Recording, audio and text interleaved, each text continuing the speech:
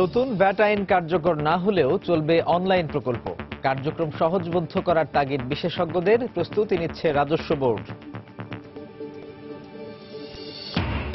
চট্টগ্রাম বন্দরে প্রয়োজনীয় যন্ত্রপাতি না থাকায় কন্টেইনার ওঠানামায় দুর্ভোগ, দেখা দিয়েছে কন্টেইনার জট।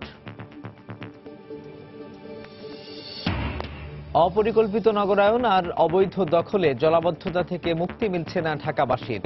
থাকতে হয় পানিবন্দী অবস্থায়, কাজ চলছে জানালো ওয়াসা সহ সংশ্লিষ্টরা। এবং উত্তরাঞ্চলে বিশুদ্ধ পানি সংকটে বানভাসী মানুষ, ভেঙে পড়েছে স্যানিটেশন ব্যবস্থাও। সিলেটে বন্যা পরিস্থিতির উন্নতি হলেও দেখা দিয়েছে পানিবাহিত রোগ।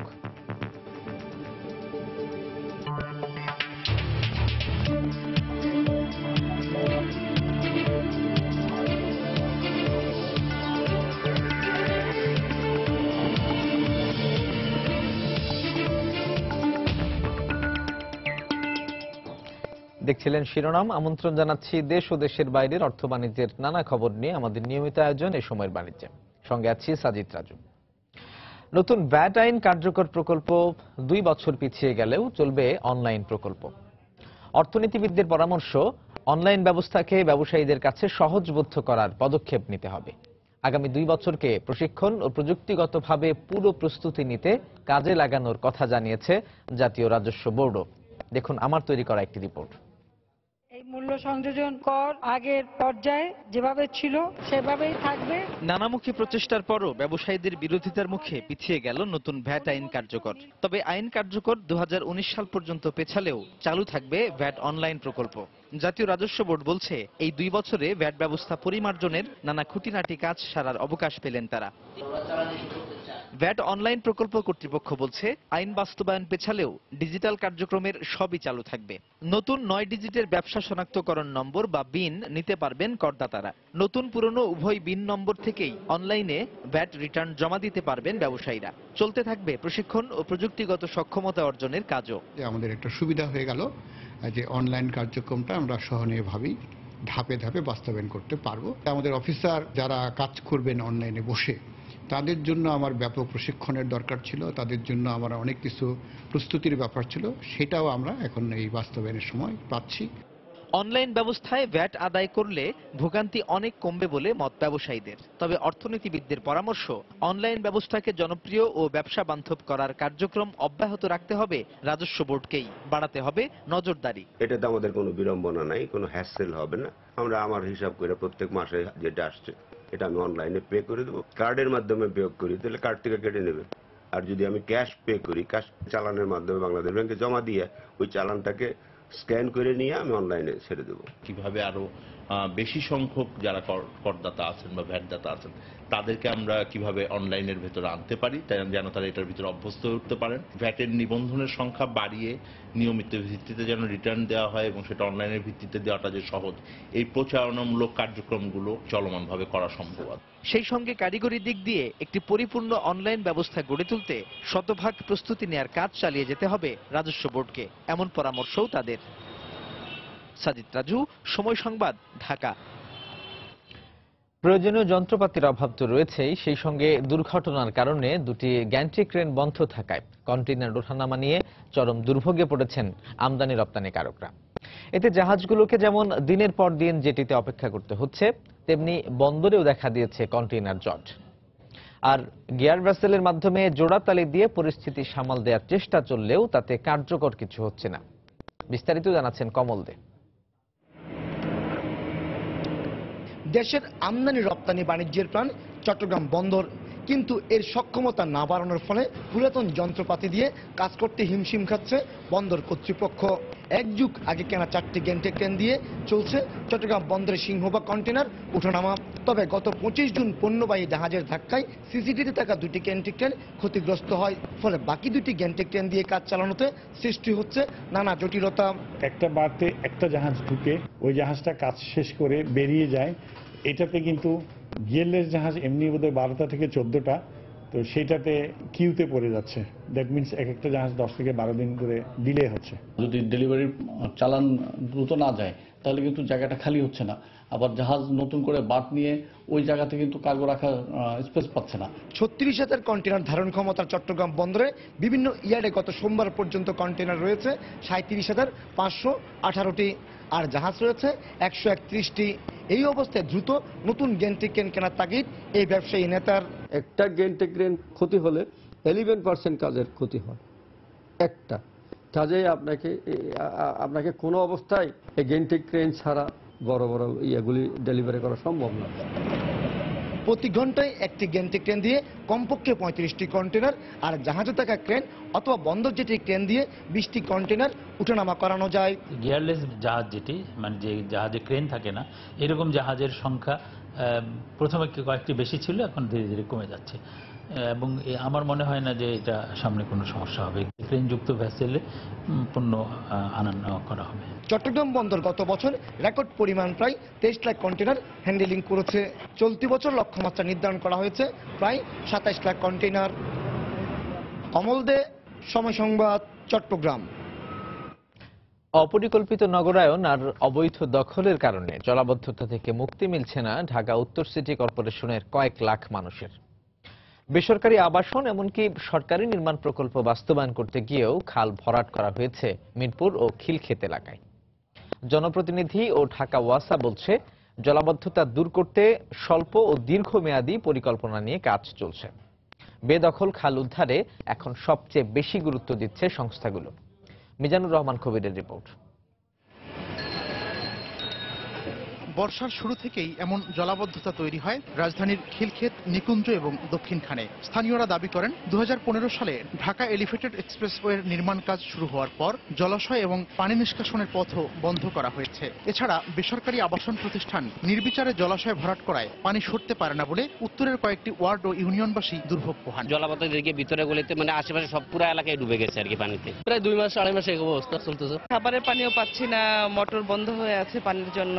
স্থানীয় কাউন্সিলর ও নির্বাহী প্রকৌশলী জানান, বালু নদী পর্যন্ত খাল খনন করা হবে। বন্ধ পাইপলাইনের মুখ খুলে আপাতত পানি নিষ্কাশন চলছে খিলক্ষেত এলাকার। এলিভেটেড এক্সপ্রেসে যখন নির্মাণ করছে তখন জলাশয়ের এলাকার পুরাটাই বালি দিয়ে ভরাট করছে, যার কারণে আমাদের পাইপের যে মুখটা যেখান থেকে আউটলেট ছিল সেই আউটলেটের একেবারে বালি দিয়ে ভরাট করছে, প্রায় এখানে প্রায় 15 ফিটের কাছাকাছি। সিটি কর্পোরেশনের এক্সট্রা বাজেটই মাননীয় মেয়র এই প্রায় 25 থেকে 26 কোটি টাকার একটি বাজেট আমাদেরকে দিয়েছেন। টেন্ডার প্রক্রিয়া আছে, হয়তো 2 থেকে 2.5 মাসের মধ্যে কাজটি আমরা শুরু করতে পারব। রূপনগর খাল সচল না থাকায় মিরপুরেও জলাবদ্ধতা তৈরি হয় বর্ষাকালে। স্থানীয়রা জানান, বেসরকারি আবাসন প্রতিষ্ঠানের কারণে অস্তিত্ব হারিয়েছে কয়েকটি খাল। এটা তো বড় খালের মতো ছিল, ওটা ছোট পাইপ দিয়ে আপনার ওই উপরে মাটি ফেলায়া বাড়িঘর কাছে কেউ গ্যারেজ করছে রিক্সার। খালটা যদি হাউজিং না ভরতো তাহলে আমাদের এই বাড়িঘর ডুবতো না, পানিটা চলে যেত। ঢাকা ওয়াসা ও সিটি কর্পোরেশনের যৌথ উদ্যোগে ইস্টার্ন হাউজিং এর ভেতরে খাল পুনর্খনন হলেও কিছু অবকাঠামো রয়ে গেছে কয়েকটি জায়গায়। তবে চলতি মাসেই খালটি ওয়াসার কাছে হস্তান্তরের কথা জানায় কর্তৃপক্ষ। কল্যাণপুরে যে পাম্পিং স্টেশন, সেখানে তো পানিটা পৌঁছতে হবে। সেখানে যদি পানি নাই পৌঁছে তাহলে আপনি কি করে ঢাকা শহরের পানিকে আপনি বার করবেন, পশ্চিম দিকের পানিটা? তো শেষ পর্যন্ত ইস্টার্ন হাউজিং রাজি হয়েছে এবং তারা ওখানে পাইপ উঠিয়ে ওখানে খাল কেটে দিচ্ছে। 95% খাল কাটা শেষ, এখন ব্রিজগুলা বাকি আছে। আমরা 56 ফিট কেটেছি, আর 2 পাশে 16 ফিট ওয়াকওয়ে হবে। আমরা ওয়াসার কাছে 20 তারিখে হ্যান্ডওভার করার কথা, আমরা হ্যান্ডওভার করব। ঢাকা ওয়াসা জানায়, ডিটেইলড এরিয়া প্ল্যান বা ড্যাপ অনুযায়ী সবগুলো খাল উদ্ধারে কার্যক্রম চলবে। মিজানুর রহমান কবির, সময় সংবাদ, ঢাকা। টিউবওয়েল ডুবে যাওয়ায় বিশুদ্ধ পানি পাচ্ছেন না উত্তরাঞ্চলের বানভাসী মানুষ। বাধ্য হয়ে অনিরাপদ পানি পান করতে হচ্ছে তাদের। স্যানিটেশন ব্যবস্থা ভেঙে পড়ায় সবচেয়ে বেশি বিপাকে পড়েছেন নারীরা। ওবায়দুল ইসলামের ছবি নিয়ে হেদায়েতুল ইসলাম বাবুর রিপোর্ট। ফুলছড়ি উপজেলার পূর্ব রতনপুরের লাকি বেগম। টয়লেট, টিউবওয়েল, বসতঘর সবই ভাসছে বন্যার জলে। সকালের রান্না দিয়ে স্বামী স্ত্রীর দিনরাত পার হয়ে যায়, কিন্তু খাবার পানির বেলায় কষ্টের সীমা নেই। একই পরিস্থিতি অন্যদেরও। চরের মধ্যে যেহেতু থাকি, কষ্ট স্বীকার করে থাকতেই হয়। রোগ বেশি হয়েছে, মনে করেন যে পচা পানি টানি খাই, এই গিন্না ভিত কিরা খাইতেছি, স্যালাইন টেলাইন নাই না, খায়া দেয়া তাওয়া দেয় যে ভালো হয়েছে। চুলা বেগরে তো আমরা মনে করেন যে জায়গায় বসাবো বা কি রান্না করব কি করব সেটাও আমাদের ব্যবস্থা নাই। ভাত পাক করা যায় না, টিউবওয়েল তোলা গেছে, পানি পাওয়া যায় না। আমরা দুর্যোগের মধ্যে পড়ে আছি, বন্যার মধ্যে ভাসি। কেউ আমাদের খোঁজ খবরই নেয় না। স্থানীয় জনপ্রতিনিধিদের অভিযোগ, চাহিদার তুলনায় ত্রাণ নেই, আবার পানি বিশুদ্ধকরণ ট্যাবলেট চেয়েও পাওয়া যাচ্ছে না। পানীয় জলের ব্যবস্থা করার মতো আমার হাতে বর্তমানে কোনো ব্যবস্থাই নাই, কোনো বরাদ্দও নাই যেটা দিয়ে আমি এই ব্যবস্থাটা করতে পারি। 1475 পরিবারের জন্য আমাকে দেওয়া হলো 2 মেট্রিক টন চাল। যে চালটা নিয়ে কোথাও আমি যাওয়ার মতো কোনো পরিবেশে আমি পাচ্ছি না।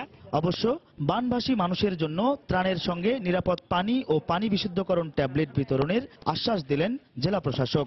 ত্রাণ সামগ্রীর সাথে আমরা নিরাপদ পানির যে জেরিক্যান সেটি আমরা সরবরাহ করার প্রস্তুতি নিয়েছি। আর জনস্বাস্থ্য বিভাগ এবং আমাদের স্বাস্থ্য বিভাগ উভয়ের কাছে পানি বিশুদ্ধকরণ ট্যাবলেট আছে।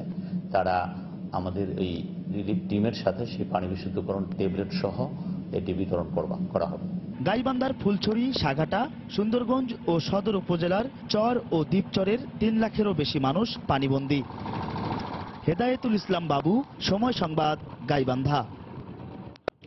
সিলেট অঞ্চলের নদ নদীর পানি কমতে শুরু করায় সার্বিক বন্যা পরিস্থিতির উন্নতি হচ্ছে। ঘরে ফিরতে শুরু করেছেন আশ্রয় কেন্দ্রে থাকা বানভাসী মানুষ। এদিকে দুর্গত এলাকায় বিভিন্ন রোগের প্রাদুর্ভাব দেখা দিয়েছে। এমন পরিস্থিতিতে জেলা প্রশাসক ও সিভিল সার্জন জানালেন নানা পদক্ষেপের কথা। দিগেন সিংহের ক্যামেরায় বিস্তারিত জানাচ্ছেন ইকরামুল কবির।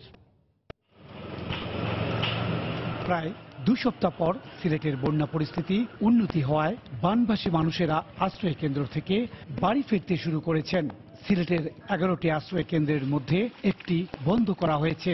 অন্যান্য আশ্রয় কেন্দ্র থেকেও ফিরে যাচ্ছেন আশ্রয় গ্রহণকারীরা। তবে বানের পানিতে ঘরবাড়ি বিধ্বস্ত হওয়ায় নিঃস্ব হয়ে পড়েছেন বানভাসী মানুষেরা।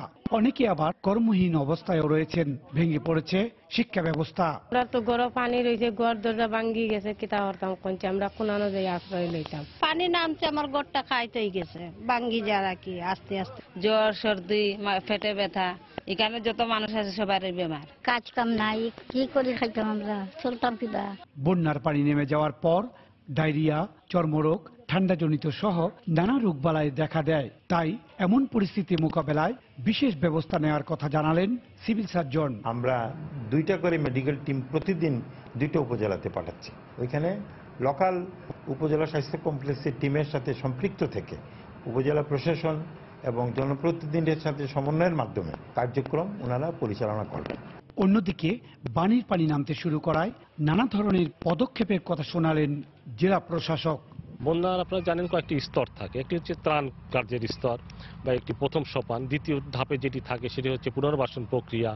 তো আমরা এই পুনর্বাসন প্রক্রিয়ায় এখন যাব। পানিটা যে নেমে গেলেই আমাদের তালিকা তৈরির কাজ চলছে। কি পরিমাণ কৃষি জমির ক্ষতি হয়েছে এটি আমরা নির্ণয় করেছি। এ বিষয়ে কিন্তু আমাদের তৎপরতা আছে। দ্বিতীয় দফা বন্যায় সিলেটের 8 উপজেলার 55টি ইউনিয়ন এবং একটি পৌরসভার 5.5 লাখ মানুষ ক্ষতিগ্রস্ত হয়েছেন। ইকরামুল কবির, সময় সংবাদ, সিলেট।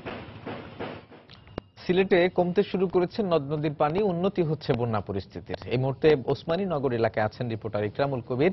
সরাসরি যাব তার কাছে। ইকরাম। ধন্যবাদ রাজু। আমি এখন দাঁড়িয়ে আছি সিলেটের যে 8টি ক্ষতিগ্রস্ত উপজেলায় বন্যা কবলিত এলাকায়। সেই বন্যা কবলিত এলাকার একটি উপজেলা ওসমানীনগর উপজেলার উসমানপুর গ্রামে। এই গ্রামের যে সমস্ত জমি পানিতে নিমজ্জিত ছিল, এখন এই সামনে যে শেরপুর কুশিয়ারা নদীর পয়েন্ট, সেই পয়েন্টের বিপদসীমার নিচে পানি নেমে যাওয়ায় জমি থেকে পানি নেমে যাচ্ছে এবং নেমে যাওয়ার সাথে সাথে কৃষকেরা কিন্তু আর ঘরে বসেনি। তারাও কিন্তু আবার শুরু করে দিয়েছে এই যে সমস্ত জায়গা থেকে পানি নেমে যাচ্ছে সেই সমস্ত জমিতে ধান রোপণের কাজ শুরু করে দিয়েছে। আমি যদি আপনাকে একটু দেখাতে পারি যে এই যে আমার সামনে যে জমিগুলো আছে সেই জমিগুলোতে ধান লাগানো হয়েছে, সেই জমিগুলোতে ধান লাগানো হয়েছে এবং একটু দূরে যদি আপনি দেখতে পারেন যে যে জমিগুলো থেকে পানি নেমে যাচ্ছে সেই জমিগুলোকে আবার তৈরি করা হচ্ছে এই ধান রোপার জন্য, বীজতলা করার জন্য তৈরি করা হচ্ছে। আসলে বাংলাদেশের কৃষকেরা প্রকৃতির সাথে যুদ্ধ করে এইভাবে বেঁচে থাকে। কিছুদিন আগে আপনি জানেন যে সিলেট অঞ্চলের বড় ধানের একটি বড় ক্ষতি হয়েছে। এবারের বন্যায় কৃষি সম্প্রসারণ অধিদপ্তরের উপপরিচালক আমাকে যেটি জানিয়েছেন 5,500 হেক্টর জমি বীজতলা এবং আউশ ধানের ক্ষেত পানিতে তলিয়ে গেছে, সাথে সাথে অন্যান্য শাকসবজিও একেবারে পানিতে তলিয়ে গেছে এবং সেই যে ধানের জমিগুলো পানিতে তলিয়ে গেছে এবং যে সমস্ত বীজতলার ক্ষতিগ্রস্ত হয়েছে সেই বীজতলার এই জমিগুলোর কৃষকরা বলছেন, কৃষকরা একটা দাবি জানাচ্ছেন যে তাদের হাতে যে বীজ ছিল, তাদের হাতে যে সার ছিল বা তাদের হাতে যে অর্থ ছিল, সব এই বীজতলা বা এই ধানের জমিগুলোতেই শেষ হয়ে গেছে। পুনরায় তারা যে বীজতলা রোপণ করবেন এবং সারের জন্য যে তাদের অর্থ প্রয়োজন, সেই অর্থ আপাতত তাদের হাতে নেই। হতদরিদ্র কৃষকরা এখন চাচ্ছেন সরকারের কাছে বিনামূল্যে বীজ, বিনামূল্যে সার, এমনটি দাবি করেছেন এই সমস্ত এলাকায় যারা কৃষির ভাবে নতুনভাবে উজ্জীবিত হচ্ছেন, নতুনভাবে তারা সেই কৃষি জমিগুলোকে পুনর্বাসন করছেন এবং তাদের আগামী দিনের স্বপ্নগুলোকে আবার নতুনভাবে দেখা শুরু করেছে। সেই সব কৃষকেরা সরকারের কাছে দাবি জানিয়েছেন বিনামূল্যে বীজ এবং সারের। এদিকে জেলা প্রশাসকের পক্ষ থেকে ইতিমধ্যে আমাকে যেটি বলা হয়েছে যে ক্ষতি নিরূপণ করা হচ্ছে এবং ক্ষতি নিরূপণের পর বাসাবাড়ির যে ক্ষতি হয়েছে, কৃষির যে ক্ষতি হয়েছে, অন্যান্য যে ক্ষতিগুলো হচ্ছে, সেই ক্ষতিগুলো পুষিয়ে নেওয়ার জন্য তারা পর্যাপ্ত পরিমাণের অর্থ সহায়তা দেওয়া হবে। আপনি জানেন যে ইতিমধ্যে 10 লক্ষ টাকা দুর্যোগ ব্যবস্থাপনা মন্ত্রণালয়ের পক্ষ থেকে বানভাসী মানুষের জন্য বরাদ্দ দেওয়া হয়েছে। এই বরাদ্দ অব্যাহত থাকবে, এই বরাদ্দ আরও আসবে। প্রশাসনের পক্ষ থেকে আমাকে এটি জানানো হয়েছে। ক্ষতির পরিমাণ নিরূপণের পর আপনারা জানেন যে এইবারের বন্যায় বেশ কিছু রাস্তাঘাটেরও ক্ষতি হয়েছে। বিশেষ করে স্থানীয় সরকার প্রকৌশল অধিদপ্তরের অধীনে যে সমস্ত সড়ক রয়েছে, সেই 216 কিলোমিটার সড়ক ক্ষতিগ্রস্ত হয়েছে। সেই সড়কগুলো পুনর্বাসন করতে ঠিক করতে প্রায় 50 কোটি টাকা লাগবে। আপাতত এটি নির্ধারণ করা হয়েছে। এই ক্ষতির পরিমাণ আরও বাড়তে পারে। সবকিছু মিলেই এই যে সিলেটের যে 8টি উপজেলা ক্ষতি হয়েছে তা পুনর্বাসনের জন্য সরকার সব ধরনের পদক্ষেপ নিয়ে এগিয়ে আসছে। রাজু, এই ছিল সিলেটের বন্যা পানি সরে যাওয়ার পর পুনর্বাসনের সর্বশেষ খবর। সিলেটের ওসমানীনগর উপজেলা থেকে বন্যা পরিস্থিতির খবর জানাচ্ছিলেন সহকর্মী ইকরামুল কবির। দেখছেন এই সময়ের বাণিজ্য, সঙ্গে থাকুন। হ্যাঁ বল, ইফতার আতুল ট্রিট দিচ্ছে, জলদি আয়। এয়ারটেল 3G আর ফ্রেন্ডদের সাথে রিচার্জ এয়ারটেলের জোস 3G তে বন্ধুদের সাথে কানেক্টেড থাকো যে কোনো সময় যে কোনো জায়গায়। এয়ারটেল, বন্ধুদের নাম্বার 1 নেটওয়ার্ক। আরে এসব কি? আর ঠিকঠাক ফিল্টার মানেই আরএফএল ইউপিভিসি ফিল্টার। এর 100% ভার্জিন ম্যাটেরিয়াল ফিল্টারকে করে শক্তিশালী, নিশ্চিত করে এর দীর্ঘস্থায়িত্ব, আর অটো স্লট কাটিং নিশ্চিত করে স্লটের পারফেক্ট শেপ, যা মাটির গভীর থেকে তুলে আনে ধূলিকণা মুক্ত স্বচ্ছ পানি। আরএফএল ইউপিভিসি ফিল্টার, স্বচ্ছ পানির গ্যারান্টি দাতা। এয়ারটেল 3G আর ফ্রেন্ডদের সাথে। এয়ারটেলের জোস 3G তে বন্ধুদের সাথে কানেক্টেড থাকো যে কোনো সময় যে কোনো জায়গায়। এয়ারটেল, বন্ধুদের নাম্বার 1 নেটওয়ার্ক। খুবই সাশ্রয়ী শপিং করলেন তো? অবশ্যই। তাহলে হারপিক ছোট প্যাক নিয়েছেন নিশ্চয়ই? ছোট প্যাক? এটা তো আছেই। এই ডিটারজেন্ট যে পরিষ্কার 10 বার ব্যবহারেও দিতে পারে না, সেটা হারপিক ছোট প্যাক এনে দেয় একবারে। হারপিক ছোট প্যাক মাত্র 40 টাকাতে। সাশ্রয় আসল চ্যাম্পিয়ন।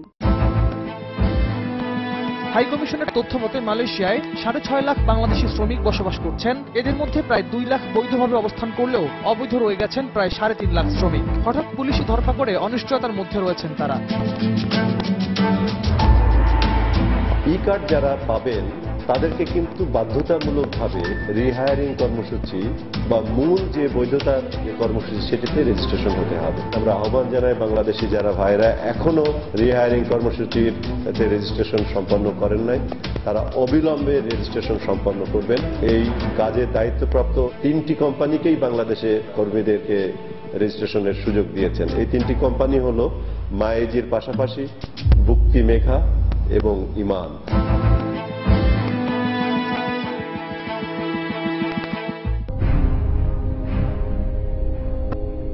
প্রতি কার্যদিবসে সবচেয়ে বেশি ভিড় হয় ডাকঘর সঞ্চয় ব্যাংক কাউন্টারে। এখানে যারা সঞ্চয়পত্র ভাঙাতে ও মুনাফা উত্তোলন করতে আসেন তাদের পড়তে হয় সবচেয়ে দুর্ভোগে। ভিতরে টাকা নিয়ে নিয়ে তারা দিতেছে আর বকশিশ পাইতেছে, আমাদের কোনো খবর নাই। তারা তো সরকারি কর্মকর্তা, তারা তো বেতন পান, বোনাস পান, সবই পান, তারপরে বাড়তি টাকাটা কেন নেওয়া হবে? সবাই বলছে অতিরিক্ত টাকা নেওয়া হচ্ছে। না না, বাকি টাকা চাইতেছি, যদি না থাকে তাইলে পরে নিয়ে যাক, আমি তো নাক করতেছি না। দায়িত্ব যে পালন করে না, এইটা তদারকি করার মতো কোনো অথরিটি আছে বলেই মনে হয় না। কাউন্টার তো খালি, লাইনে ঘুরতেছে। কাউন্টার নিয়ম হলো 20 টাইম কাউন্টারে প্রত্যেকটা ঘন্টার লোক থাকবে নাই।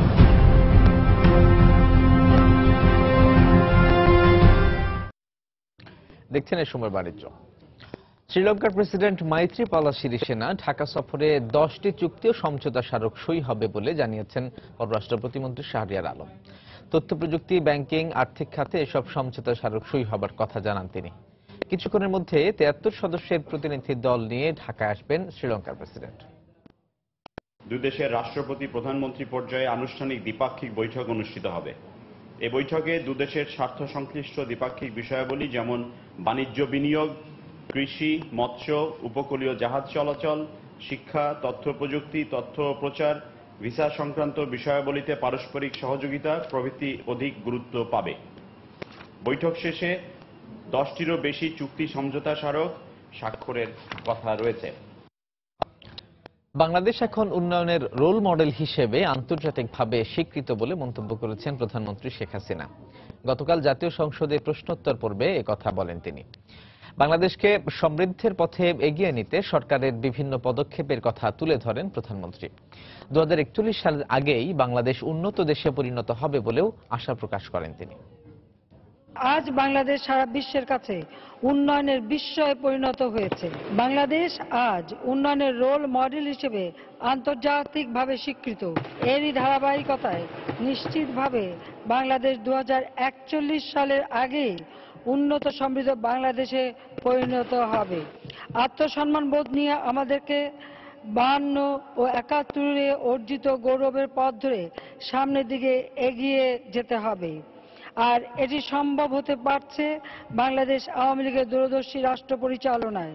জনগণকে সরকারের কাজের সাথে সম্পৃক্ত করে উন্নয়নের পথে এগিয়ে যেতে স্বচ্ছতা, জবাবদিহিতা ও জনগণের প্রতি দায়বদ্ধতায় আওয়ামী লীগ সরকার বদ্ধপরিকর। আজকে দারিদ্র্যের হার কমিয়েছি, মানুষের জীবনে একটা স্বস্তি ফিরে আসছে, মানুষ একটা সুন্দর জীবনের স্বপ্ন দেখছে। আজকে মানুষ প্রযুক্তি ব্যবহার করছে। কাজে এটাই হচ্ছে আনন্দ যে আজকে দুবেলা মানুষ পেট ভরে খেতে পারছে, আজকে গৃহরা মানুষকে ঘর দিতে পারছি। এই সময় বাণিজ্যে আরো থাকছে। বিশ্বের প্রথম আন্তর্জাতিক রোবট অলিম্পিকে অংশ নিচ্ছে বাংলাদেশি কিশোরের একটি দল। 16 জুলাই যুক্তরাষ্ট্রের ওয়াশিংটন ডিসিতে প্রতিযোগিতাটি অনুষ্ঠিত হবে।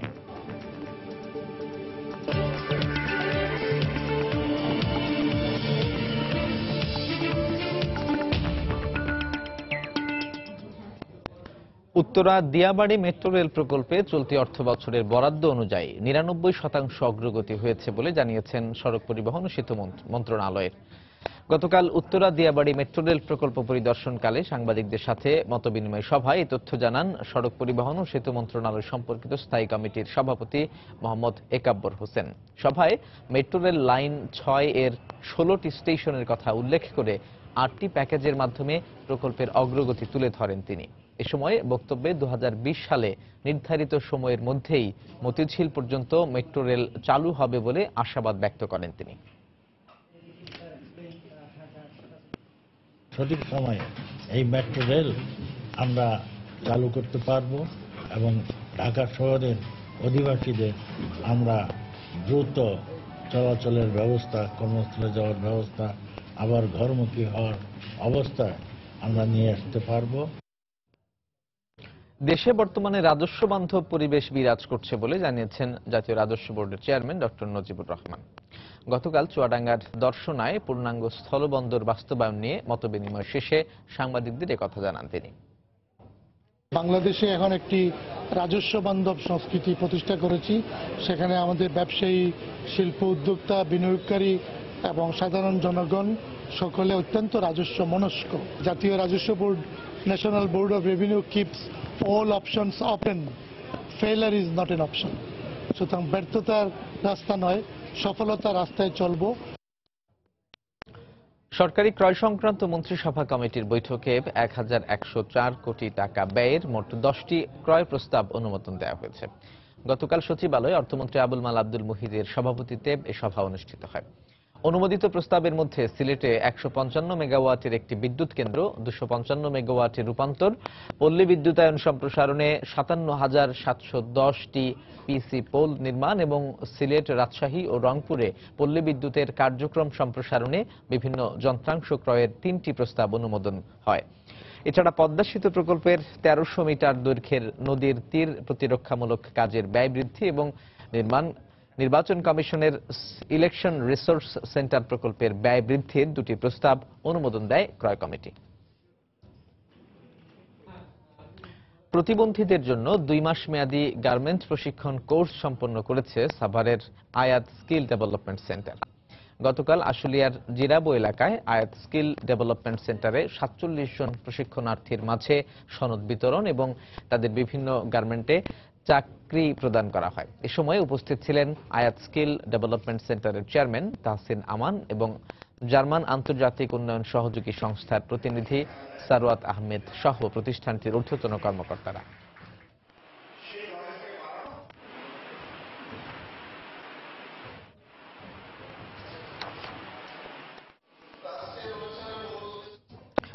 রাজধানীর ইন্টারন্যাশনাল কনভেনশন সিটি বসুন্ধরায় শুরু হয়েছে নির্মাণ ও গৃহসজ্জা মেলা।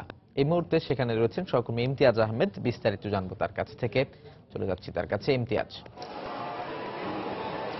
রাজু, বসুন্ধরা কনভেনশন সেন্টারে চলছে গৃহ নির্মাণ ও গৃহসজ্জা শিল্পের 4টি প্রদর্শনী একই সঙ্গে এখানে শুরু হয়েছে। কিছুক্ষণ আগে বিদ্যুৎ প্রতিমন্ত্রী নসরুল হামিদ দীপু কিন্তু এই প্রদর্শনীর উদ্বোধন করে গেছেন। নসরুল হামিদ দীপু উদ্বোধন করার পরে আসলে মেলাগুলো খুলে দেওয়া হয়েছে সাধারণের জন্য, সবার জন্য আসলে উন্মুক্ত করে দেওয়া হয়েছে। এখানে বিভিন্ন ধরনের আয়োজন রয়েছে, বিশেষ করে গৃহ নির্মাণের যে বিভিন্ন শিল্প রয়েছে তারাই কিন্তু আসলে এখানে অংশগ্রহণ করেছেন।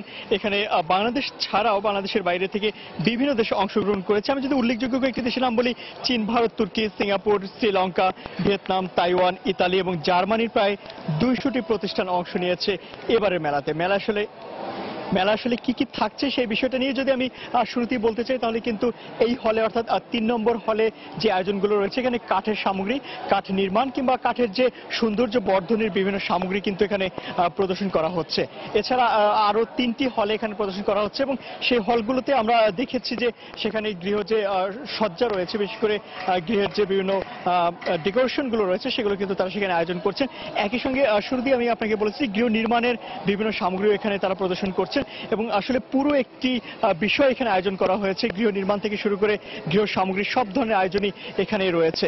এখানে যদি আমি আপনাকে বলি যে আসলে দেশীয় যে প্রযুক্তিগুলো ব্যবহার করা হচ্ছে, পাশাপাশি দেশের বাইরে উন্নত যে প্রযুক্তিগুলো দেশের বাইরে আসছে কিংবা নতুন নতুন যে প্রযুক্তিগুলো নিয়ে এসেছে উন্নত বিশ্ব, সেই প্রযুক্তিগুলো কিন্তু এখানে প্রদর্শন করা হচ্ছে। একই সঙ্গে বিদ্যুৎকে আসলে কিভাবে জ্বালানি খাতকে আরো সাশ্রয়ী এবং আধুনিকভাবে ব্যবহার করা যায় সেই বিষয়গুলো কিন্তু এখানে ব্যবহার করা হচ্ছে। আমি আপনাকে আগে বলেছি যে চীন এবং জাপান এখানে অংশগ্রহণ করেছে, সেখানকার উন্নত প্রযুক্তিগুলো কিন্তু এখানে ব্যবহার করা হচ্ছে। যদিও আজকের মেলা শুরু হয়েছে এবং আগামী 3 দিন চলবে, কিছুক্ষণ আগে উদ্বোধন করার পরে আসলে এখন খুব বেশি দর্শনার্থী আমরা দেখতে পাচ্ছি না। তবে আসলে যারা আয়োজক রয়েছেন তারা কিন্তু সেই কার্পণ্যটুকু করেনি, তারা সম্পূর্ণভাবে আসলে প্রস্তুত রয়েছেন। তারা তাদের সমস্ত আয়োজন কিংবা নতুন যে বিষয়গুলো রয়েছে সেই বিষয়গুলো কিন্তু তারা সেখানে তুলে ধরছেন। বিশেষ করে তাদের যে নিত্য নতুন প্রযুক্তি সেগুলোই তুলে ধরার চেষ্টা করছেন। এবং দেশে আপনি জানেন যে রাজু, আসলে দেশের যে আমাদের অর্থনীতি যেভাবে বাড়ছে, একই সঙ্গে কিন্তু গৃহ নির্মাণ কিংবা আসলে আমাদের আয়োজনগুলো একটু আগের চেয়ে উন্নত হচ্ছে কিংবা উন্নত প্রযুক্তির দিকেই কিন্তু আমরা ঝুঁকছি।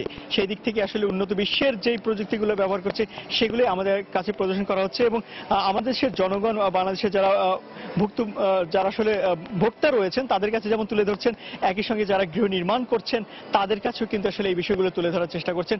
নতুন নতুন প্রযুক্তি তাদের হাতে তুলে দেওয়ার চেষ্টা করছেন এবং একই সঙ্গে আসলে নতুন প্রযুক্তির সঙ্গে পরিচয় করিয়ে দেওয়ার চেষ্টা করেছেন। এখানে যারা আয়োজক কিংবা যারা অংশগ্রহণ করেছেন তাদের সঙ্গে আমি কথা বলেছি, তারা আসলে বলতে চাচ্ছেন অনেকেই বাংলাদেশি প্রতিষ্ঠানও রয়েছে, তারা আসলে বিশ্বের অন্যান্য দেশগুলোর যে প্রযুক্তিগুলো রয়েছে কিংবা তাদের যে প্রতিষ্ঠানগুলো রয়েছে তাদের সঙ্গে একটি মেলবন্ধনের আসলে সৃষ্টি হয়েছে এখানে। তারা আসলে তাদের কাছ থেকে বিভিন্ন অভিজ্ঞতাও আসলে বিনিময় করার চেষ্টা করছেন। নতুন প্রযুক্তি যেমন তাদের কাছ থেকে শিখছেন কিংবা তাদের কাছ থেকে নেওয়ার চেষ্টা করছেন, একই সঙ্গে কিন্তু তারা কোন পদ্ধতি ব্যবহার করেন কিংবা কোন প্রযুক্তিগুলো আসলে তারা এখন ব্যবহার করছে, উন্নত বিশ্ব আসলে প্রযুক্তিতে কোন পর্যায়ে চলে গেছে সেই বিষয়গুলো কিন্তু আসলে তারা একে অপরের সঙ্গে এখান থেকে ভাগাভাগি করে নিতে পারছেন। এবং একই সঙ্গে আপনি জানেন যে আসলে সেফটি এবং সিকিউরিটি নিয়ে আসলে বাংলাদেশে সবচেয়ে বেশি কথা হচ্ছে বিগত কয়েক বছর ধরেই।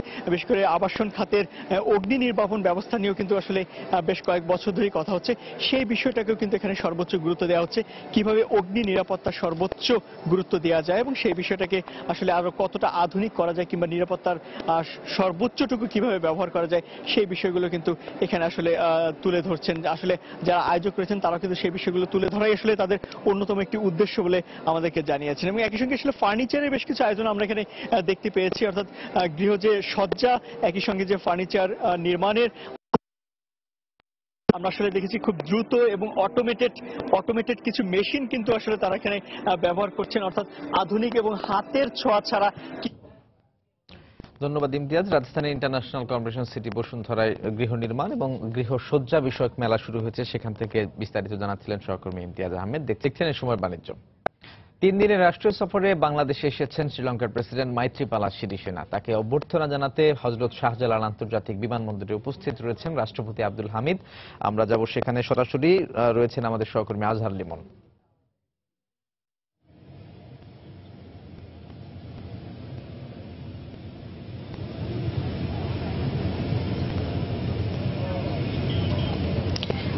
রাজু, আপনি জানেন যে 3 দিনের রাষ্ট্রীয় সফরে শ্রীলঙ্কার সরকার প্রধান প্রেসিডেন্ট সোময়ত্রিপালা সিরিসেনা, আপনি দেখতে পাচ্ছেন যে ঠিক 11টা 23 মিনিটে তাকে বহনকারী বিশেষ বিমানটি কিন্তু হযরত শাহজালাল আন্তর্জাতিক বিমানবন্দরে এসে পৌঁছেছে। এবং আপনি দেখতে পাচ্ছেন যে আমাদের বাংলাদেশের রাষ্ট্রপতি মোহাম্মদ আব্দুল হামিদ ওনাকে এই লাল গালিচা সংবর্ধনা দেবেন এবং বাংলাদেশের রাষ্ট্রপতি উনিও কিন্তু এসে পৌঁছেছেন। কিছুক্ষণের মধ্যেই হয়তো শ্রীলঙ্কার এই রাষ্ট্রপতি মৈত্রীপালা উনি কিন্তু কিছুক্ষণের মধ্যেই বিমান থেকে কিন্তু নামবেন। আপনাকে একটু জানিয়ে রাখি যে মৈত্রীপালা সিরিসেনা এর আগেও বাংলাদেশে এসেছেন 2013 সালে, 2014 সালে, কিন্তু তখন কিন্তু উনি স্বাস্থ্যমন্ত্রী হিসেবে এসেছেন। আপনি দেখতে পাচ্ছেন যে বিমান থেকে ঠিক এই মুহূর্তে কিন্তু শ্রীলঙ্কার প্রেসিডেন্ট উনি কিন্তু বিমান থেকে নামছেন এবং আমাদের প্রেসিডেন্ট কিন্তু এগিয়ে যাচ্ছেন তাকে রিসিভ করার জন্য, সাদর সংবর্ধনা জানানোর জন্য। আপনাকে একটু জানিয়ে রাখি যে 2015 সালে উনি নির্বাচিত হবার পর এই প্রথমবারের মতো বাংলাদেশে আসছেন এবং শ্রীলঙ্কার এই রাষ্ট্রপ্রধানকে কিন্তু সংবর্ধনা দেওয়ার জন্য বাংলাদেশের পক্ষ থেকে আয়োজনের কমতি নেই, একটা মহা সমারোহে তাকে গ্রহণ করা হচ্ছে। আপনি শুনতে পাচ্ছেন একটু দূরেই তোপধ্বনির আয়োজন করা হচ্ছে। সশস্ত্র বাহিনীর চৌকস সদস্যরা শ্রীলঙ্কার এই প্রেসিডেন্টকে সংবর্ধনা জানাতে এই তোপধ্বনিগুলো কিন্তু ওনারা ছুটছেন এবং ঠিক এখানে কিন্তু লাল গালিচা সংবর্ধনায় আমরা দেখতে পাচ্ছি যে শিশুরা রয়েছে, শিশুরা শ্রীলঙ্কার এই প্রেসিডেন্টকে সংবর্ধনা জানাচ্ছে। ঠিক এই মুহূর্তে আমরা বাংলাদেশ এবং শ্রীলঙ্কার দুই প্রেসিডেন্টকে একসাথে এগিয়ে আসতে দেখছি। এই হযরত শাহজালাল আন্তর্জাতিক বিমানবন্দরে এই প্রেসিডেন্টকে সংবর্ধনা দেওয়ার জন্য কিন্তু একটি অস্থায়ী মঞ্চ তৈরি করা হয়েছে। এই মঞ্চ থেকে কিন্তু সশস্ত্র বাহিনীর চৌকস সদস্যরা তাকে গার্ড অফ অনার প্রদান করবেন। আপনাকে একটু জানিয়ে রাখতে চাই যে ঠিক গতকালই পররাষ্ট্র মন্ত্রণালয়ের পক্ষ থেকে প্রধানমন্ত্রীর আমন্ত্রণে এই শ্রীলঙ্কার এই প্রেসিডেন্টের 3 দিনের সফর সম্পর্কে কিন্তু বিস্তারিত জানানো হয়েছে এবং মোটামুটি 3 দিনের এই সফরে আজ বৃহস্পতিবার থেকে শনিবার পর্যন্ত উনি কিন্তু ব্যস্ত সময় পার করবেন। এইখানে এই লাল গালিচা সংবর্ধনা নেবার পর উনি কিন্তু এখান থেকে সোজা চলে যাবেন মুক্তিযুদ্ধে আত্মদানের জন্য তাদের স্মৃতিতে নির্মিত সাভারের স্মৃতিসৌধে এবং সেখানে শ্রদ্ধা নিবেদন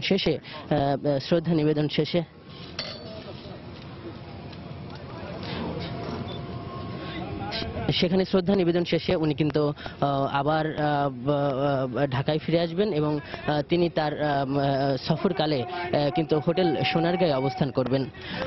আমি আপনাকে যদি বলি, এই সোনারগাঁও অবস্থান করার পর বিকালে ঠিক ধানমন্ডির 32 নম্বরে বঙ্গবন্ধুর স্মৃতি বিজড়িত যে বাড়ি, ঠিক আপনি শুনতে পাচ্ছেন যে গার্ড অফ অনার দেওয়া হচ্ছে শ্রীলঙ্কার প্রেসিডেন্টকে।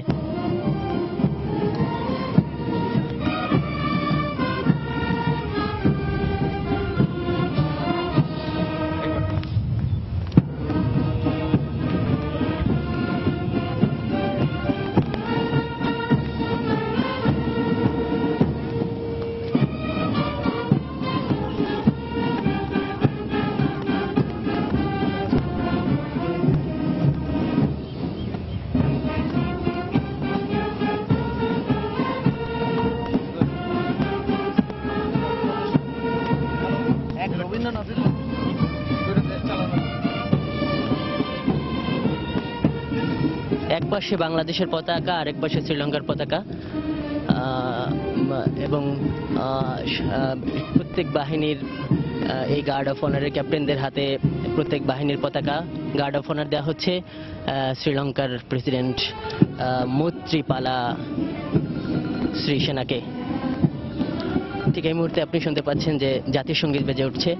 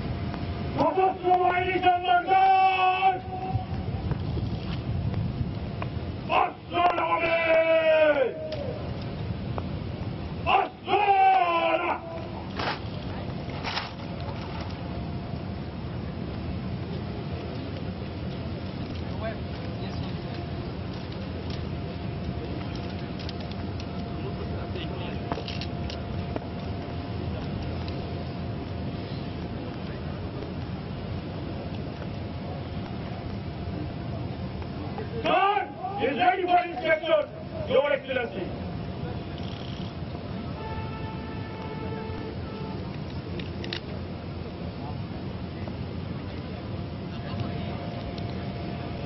এই প্যারেড পরিদর্শন করে দেখছেন শ্রীলঙ্কার প্রেসিডেন্ট মৈত্রীপালা শ্রীসেনা। উনি এখন সশস্ত্র বাহিনীর এই মনোজ্ঞ প্যারেড পায়ে হেঁটে পরিদর্শন করে দেখছেন।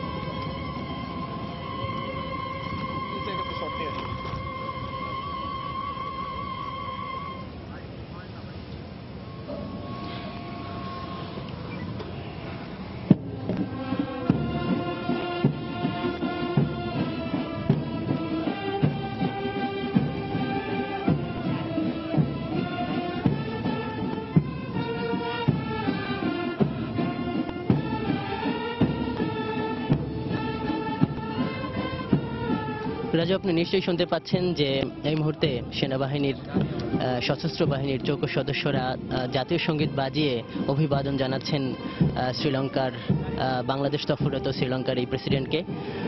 রাজু, আপনাকে একটু বলে রাখতে চাই যে এর আগেও বাংলাদেশে আরেকজন শ্রীলঙ্কার প্রেসিডেন্ট এসেছিলেন মহেন্দ্র রাজা পাকসে 2011 সালে, এবং বর্তমান যিনি প্রেসিডেন্ট শ্রীলঙ্কার উনি কিন্তু 2015 সালে নির্বাচিত হওয়ার পর এটি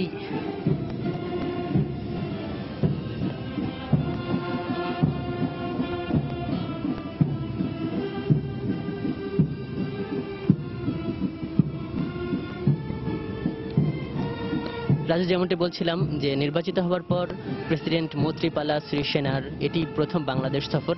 আপনি জানেন যে সার্কভুক্ত দেশ হয় এবং দক্ষিণ এশিয়ার দেশ হয় শ্রীলঙ্কার সাথে বাংলাদেশের আঞ্চলিক সহযোগিতা বৃদ্ধির কিন্তু অনেক বড় সুযোগ রয়েছে। আপনি জানেন দুইটি দেশই দক্ষিণ এশিয়ার এবং শ্রীলঙ্কার জনসংখ্যা প্রায় 2 কোটি, এবং নানা দিক থেকে স্বল্পোন্নত এই দেশটি বাংলাদেশের সাথে ব্যবসা বাণিজ্য এবং বিনিয়োগের অনেক ক্ষেত্র কিন্তু রয়েছে।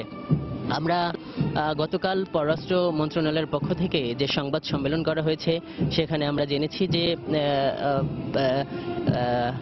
শ্রীলঙ্কার এই রাষ্ট্রপ্রধানের এই সফরকালে বাংলাদেশের সাথে ঢাকা এবং কলম্বোর কিন্তু প্রায় 10টি চুক্তি হবার সম্ভাবনা রয়েছে।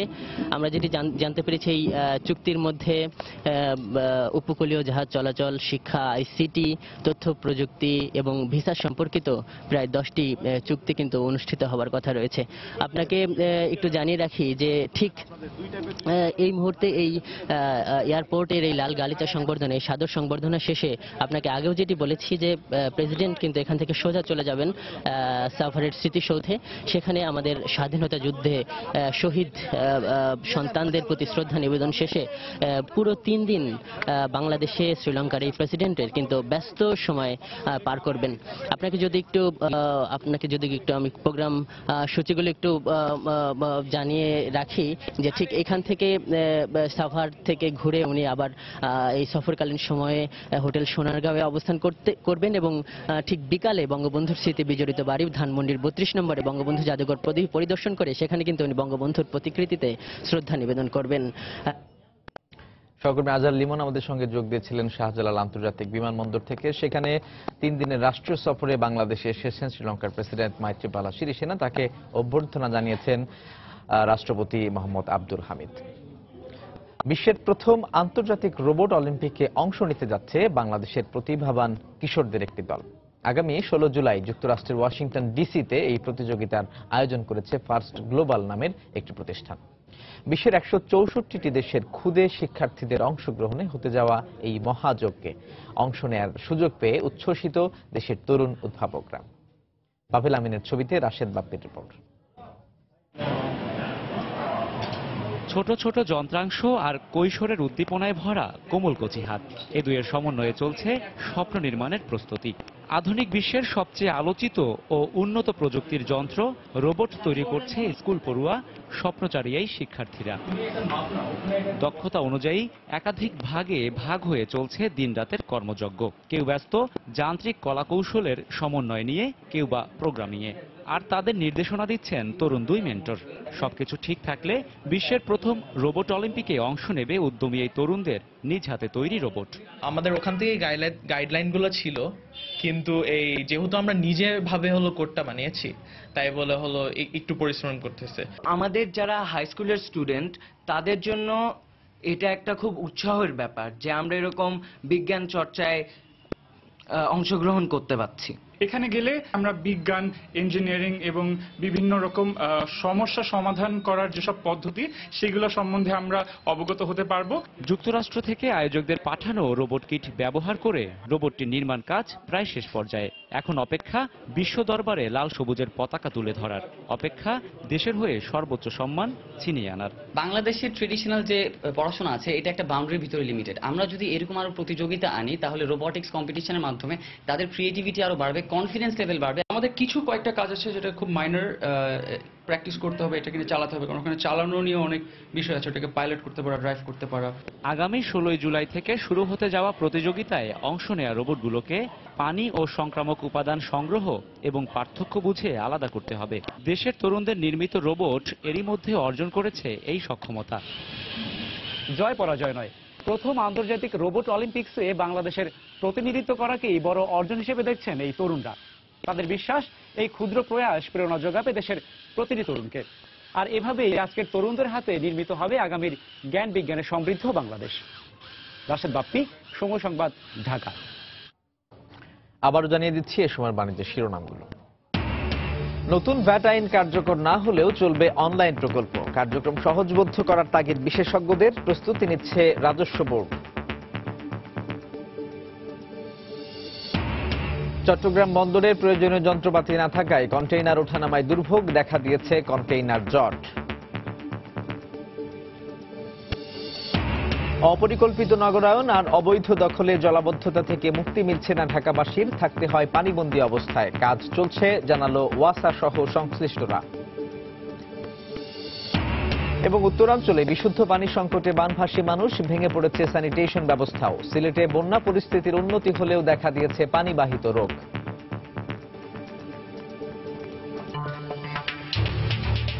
এই ছিল সময়ের বাণিজ্যে। যে কোনো খবর পেতে ভিজিট করুন সময়নিউজ.tv।